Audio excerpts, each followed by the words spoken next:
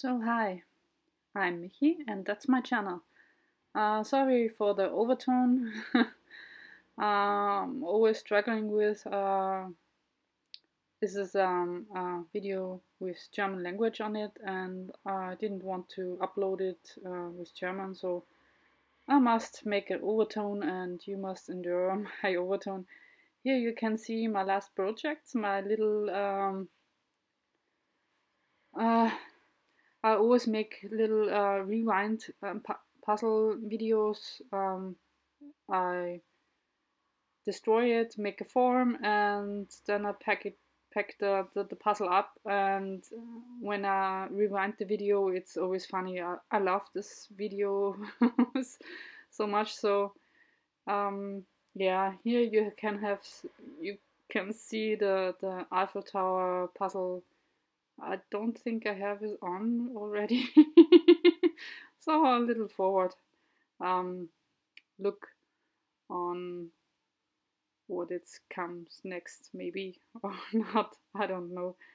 I really think that this video of the Eiffel Tower puzzle I have already also in German, so yeah, it's a nice one. I think I will adding the video and load it up. So um, now I have something different. Every time I have a friendly, lightly puzzle, then I pack up a really dark one.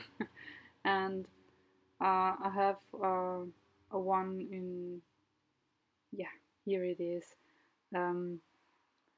Anne Stokes.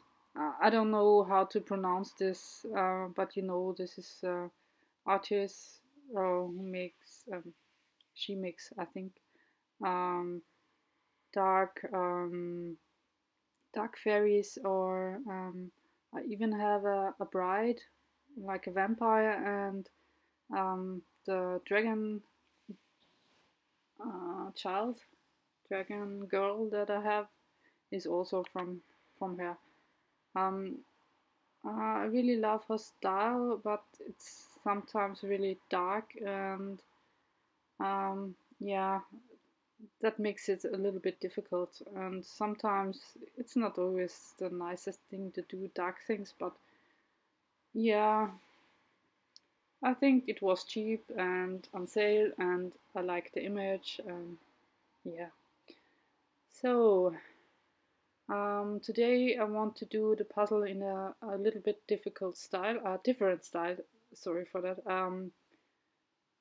Yeah, it's always sealed, so I must um, open the box. When we moved all my puzzles, and I stick them so the boxes hold together and I didn't lose a piece. So when I puzzle a puzzle, and I have to open it first. So yeah. Yeah, I usually like to do my puzzles like laying the puzzle all out, spread it all out, turn it over, and then search from the pieces that I would like to do. And so it comes to little sections and grew bigger and bigger, and yeah, so I do usually my puzzles. Here I want to use methods from another puzzler in YouTube, Vicky Makes and Builds. She says it's her shuffle method. Yeah. So you have all pieces in the box and shuffle through them and find the pieces that you want to puzzle and lay it out. All other pieces are laying still in the box. So I think the method with this puzzle didn't work really well, but I want to try it, and so I want to do this. The second one, a Cellini puzzle, was really good with this method, but no, yeah. it went. So I will shuffle through the box and selected all first edge pieces, then doing the edge, and then shuffle second time to hunt for the last edge pieces, and then I tried to separate out all the lighter pieces or the pieces that the persons and the wings and the skull in the pond or and the butterflies, and then get to the point where I can assemble the last things. Yeah, so I don't want to talk too much. Course of overtone, and it doesn't fit, and I would start the time lapse, and at the end we hear each other to give you a short resume of the build and how it was and what I think of the building and the method. So start the time lapse.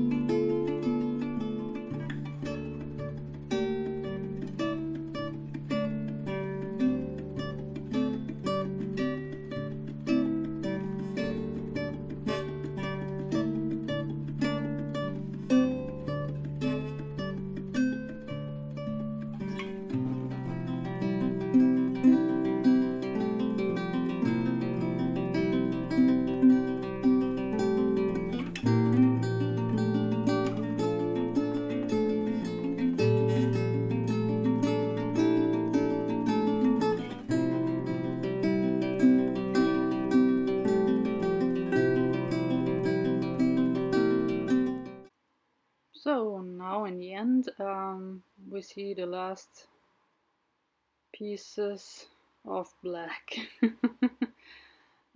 Yeah. Um, every time I finished a puzzle that took me really long and really big on black or other big plain sections, it's really a relief that it finished, and really got annoyed sometimes. Really, I really like really. Yeah. Yeah, it's always a little bit of a, yeah, but it's a really beautiful finished puzzle. It holds together really well. That's one of them they you can pick up. It's a pickup challenge you can do with that with no problem. And it's always so satisfying when you can piece the piece in it, and it really feels this click, this fit. And some sections I have to move a little bit, and they hold together really tight. There is no loose fitting in this puzzle. I really don't know why the problem or the quality is such different in Ravensburger puzzle. Of course, I have puzzles they don't fit. They move a lot, but this one is one of the really tight fit and really snuggly and nice.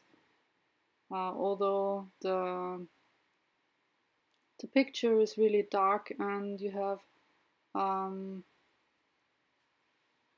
a really big section left of these dark pieces, and if the lighting and the shining is not so good, you have really to pick up the puzzle and puzzle with the forms, the shapes, and you can't see these little patterns that in it.